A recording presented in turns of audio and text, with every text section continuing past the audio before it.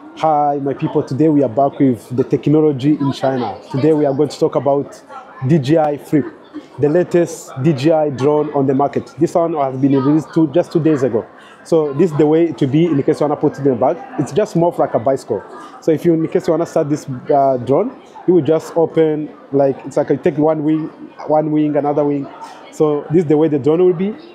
And if you want to fly this drone, you will just decide first, you have to decide the mode, because it has different modes, so you have to know which mode you are going to use, and you just start automatically here. So this very easy, light, but the best one. This drone, it can use 4K.